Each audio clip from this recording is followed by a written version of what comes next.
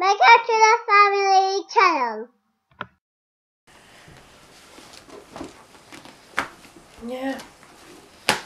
Good morning, everybody. Happy Thursday. Welcome to the Family League channel. If you are new to the channel, I am Sonia. Everybody's new to the channel. Hang on, we're only 2 weeks old. Everyone's new. I am Sonia from the Hooligans, and I did a haul on our own channel where I did a Christmas haul for books for the kids and stuff like that. But what I thought of today, what I would do is my favourite books that we've kind of come to collect in the last 4.5 years. So there's been quite an awful lot of books, and I said these are my favourite. The girls probably have their own because we go to the library every week and things like that. I'm like, yeah, whatever. These are my favourite ones. So, Teddy, Lammy. This is Siofra's Door, by the way, the Irish Fairy Door Company. They are rock stars. They know the Queen what? Is it Queen Katrina? Maybe Queen Katrina. And she decides what fairies go to live in what people's houses. And this is Siofra, and Baveen lives in the other room. It's very cute. But that's a vlog for a whole other day, lads. Today is about, do you know what I'm looking for? My phone. Because my phone is in here. I don't know where it is. Okay, lads. Teddy and I and Siofra and Lammy and Tiger and that's it. We're going to go through our books for my favourite ones for the last couple of years. So there's 10 of them. And this is the first one. This is Silly Barney, the naughty Barney, who likes to sneak into the farmer's garden and eat his flowers. But his flowers have magic powers. And the further on in the story you go, the more Barney's coat grows and grows. You will ignore the Crayola doodling all over it. But the girls got this when they were 1. It's cardboard, it's gone in the bath, got wet, it has had food spilt on it, people have drawn on it. But it is a fantastic book. It's one of my favourites. It's very touchy-feely. Naughty Barney gets his hair cut and it grows and grows and stuff like that. It's very cute. It says Silly Barney. I think it was like, well, it's £7, so it was about $8.50. And it's just a really nice book. It's really funny. It's really touchy-feely and stuff like that. And it's a hardback book. Can't go wrong. Lammy, you hold that there. Good woman. Good woman. Then the next one is my favourite. Is the first paperback book the girls ever got. It is Hugo and Bella. So this is Bella the bird and Hugo the hippo. And every hippo has a bird, and mine is Bella. No. Correction. I think you'll find every bird has a hippo, and Hugo is mine. And they're going to the costume ball, and they can't decide what they want to be. So it's things like, we're going, how about a king and his jester? And the king looks fabulous, Hugo looks fabulous, but Bella looks ridiculous.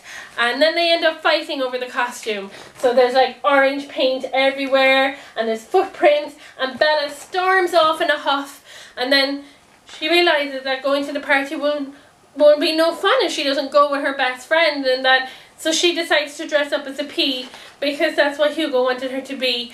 And then Hugo feels the same, so he ends up dressing up as a pea as well because he feels guilty. So they both go, and they both go dressed as Hugo and Bella, 2 peas in a pod. And I suppose it just means, like, no matter what walk of life you're from, that, you know, everybody has a best friend, and everybody's meant to have a best friend, and everybody will find somebody kind of way. And it's a really nice book. It was £6, so it's about €7-8. And it's one of the girls, it's the first book the girls ever learned off by heart. And even still now they would know it off by heart.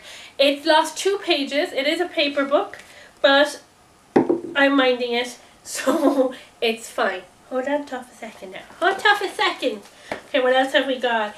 We have Red Ted. I'm going in the years that we got them and stuff like that. This is Red Ted from the book collection that we got. My cousin got on Amazon for Charlie when she was about 2.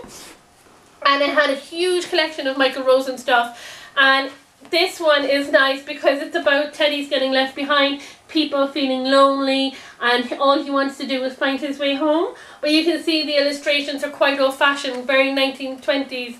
Kind of, you know, he's even a Teddy that looks from like the 1920s.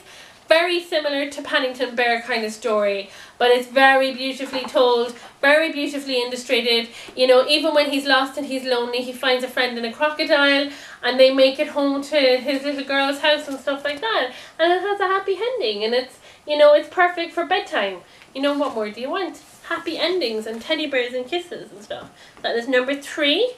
Jesus, lad. Then my octopus's garden in the shades. I love the Beatles.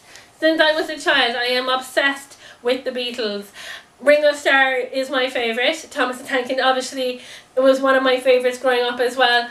One of my favourite songs of all time from the Beatles is Octopus's Garden. Just a very interesting story, a very interesting song. And I Am the Walrus as well. You wonder what was going on in their heads when they were writing it and stuff. But this is actually, I bought this when Charlie was a baby. So I knew I should, like, she's going to learn it. She's going to learn it, it'll be fine. So this one is beautifully illustrated, very bright psychedelic colours, probably for a very good reason. But psychedelic colours, very trippy kind of pages and stuff like that. But again, like, lads, look at the song. It's a very trippy song. And Ringo, you get a CD with it, and Ringo actually narrates the song through it and stuff like that. And so, yeah, it just goes on to about Ringo and what he's been doing and stuff like that.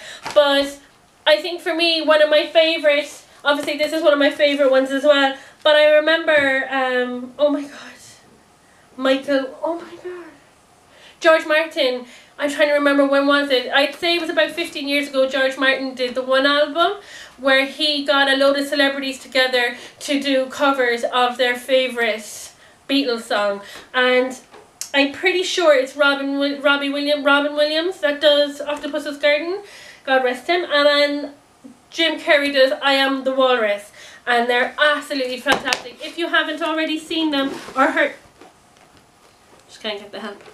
If you haven't already heard it, I would highly recommend it. Goldie Hawn is on it. It's just a beautiful, beautiful CD, and it's one of my most treasured CDs. Dr. Seuss. Everybody loves Dr. Seuss. Oh, the places you will go, the people you will see. And it's about you deciding who you want to be and where you want to go. And nobody should tell you where to go. And nobody should tell you what to do. We have the full Dr. Seuss collection. And I will be honest, most of them are a tongue twister. You really have to have an excellent grasp of the English language to read them and stuff like that. But even Farah is obsessed with Dr. Seuss. She loves them. So things like, oh, out there things can happen, and frequently they do, to people as brainy, as footsie as you. And when things start to happen, don't worry, don't stew, just go right along. You'll start happening too. So it's beautiful. Again, Dr. Seuss, you can't go wrong. As I sit here and look around the room, I can see random books lying around the room of Dr. Seuss and things like that. It's a massive, massive collection. I think it cost us about €48. And I got it for Christmas for the girls when Charlie was about 3. Bar would have been about 2. But it's brilliant. Like, I'm pretty sure we still have them all. None of them are damaged or anything like that. Let's mind the books, will you? When you just mind the books. Then, as they got older, The Giraffes Can't Dance is, again, one that we haven't read in a while because we're kind of coming to the end of it. So it's perfect for like 2 to 3 kind of age group. And it's about, you know, not conforming, marching to the beat of your own drum and stuff like that. So Gerald is a giraffe with a very long neck, and he's got really narrow legs, and he can't dance. But every year in Africa there is the jungle dance where all the animals turn up to prance and dance. So the warthogs and their waltzing, the lions start to tango, the rhinos rocked and rolled. But poor old Gerald can't dance, so he kind of wanders off into the forest on his own, and then he gets to a clearing and he sees the moon, and he sees how beautiful it is, and that the stillness of the moon almost makes the trees and the dudes that are being a pond, can't remember, swerve and kind of do this. And a cricket starts kind of talking to him, and he makes friends with the cricket. The cricket and his mates start playing the violin, and he closes his eyes and he starts swaying and dancing and being like a ballerina. And it's beautiful, but it's just, I suppose it just proves that, you know, you don't have to conform. You do it your way. And it's, again, it's kind of battered now and stuff like that, but it's a beautiful story. And there's about 6 others in the collection and stuff like that, like Rumble in the Jungle, Commotion in the Ocean, and The Jungle Run and stuff like that. Giles Anderson, I presume it's out of the UK and stuff like that. And again, we got that for one of the Christmases or birthdays. Then Stickman. If you don't already know who Stickman is, please, please, please go out and get the book before it becomes a movie. It is by Julia Donaldson, and she's part creator of the Gruffalo, and Alex Scheffler is the illustrator for it. But it's a very repetitive song, and the girls love it. It's the most bizarre stories and the adventures that he goes on for his family to get back to his family, all the while he's singing in rhyme. And the girls know it off by heart. Oh, stick man, I'm stick man. Not me. Everyone will know it. If you don't already, please go and get it for Christmas, for the 2 to 3, the 3 to 4 kind of age group, before it comes out in the cinema next year, because it's such a good book. It really is. It's about winter. Perfect time to get it for Christmas, really. And then I found my phone. Found it. What time is it? 28 minutes past. I have to go get Farah. Then The Smartest Giant in Town. This is a new one. We only got this last year, about George the Giant and how he's the tallest giant in the town, but he was the scruffiest giant. And he went to the shop and he bought new clothes, and he was feeling all very sad. But when he got his new clothes, he felt better and stuff like that. So he left his old clothes behind. But as he was going home in his lovely new suit and his new shoes and jeans and stuff like that, he started meeting animals along the way who were worse off than he was. So even though he was feeling really terrible, these animals were feeling worse. And what he ended up doing as he got home, walked along the way, was he ended up giving them his clothes off his back.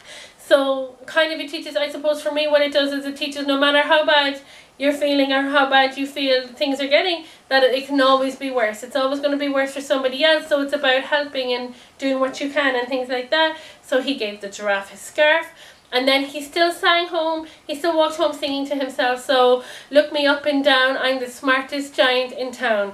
And he he donates his shoes, his socks, he donates his shirt to a goat, a sock to a fox.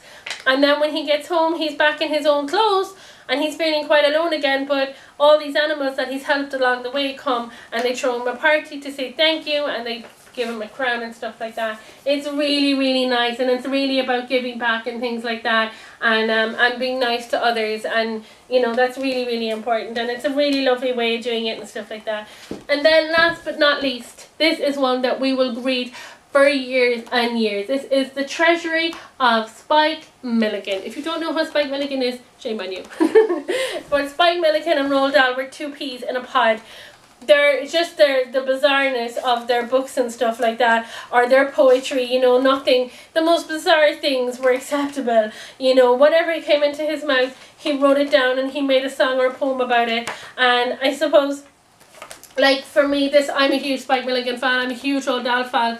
So having this that the girls can grow with and read and stuff like that, and then I have the grown-up Spike Milligans, I have the grown-up Roald Dahls, and I have the Roald Dahl Revolting Rhymes. I have that as well, and then we have all the Roald Dahl collection.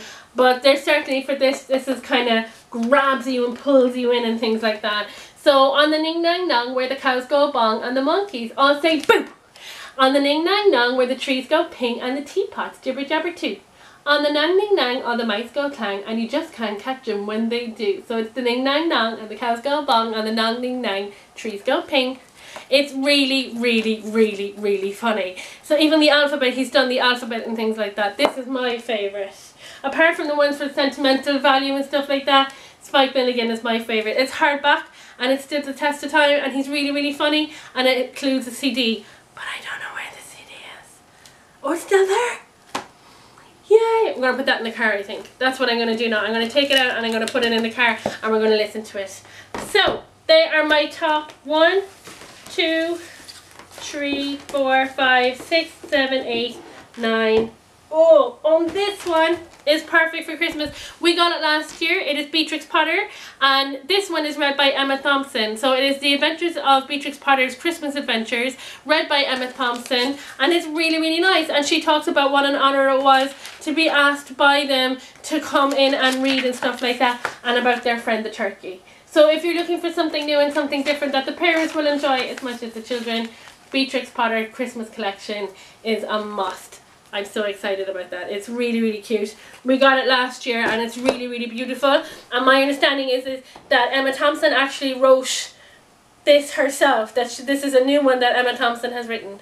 So we are all done, people. That is my top 10 children's books of the last 4 years that I have come across. I hope you enjoyed it. If you were new to the channel, don't forget to give us a thumbs up. hit subscribe and let us know below who you are and where you're from. And we shall see you all tomorrow for a different day, different vlog, different start. Thank you very much for watching.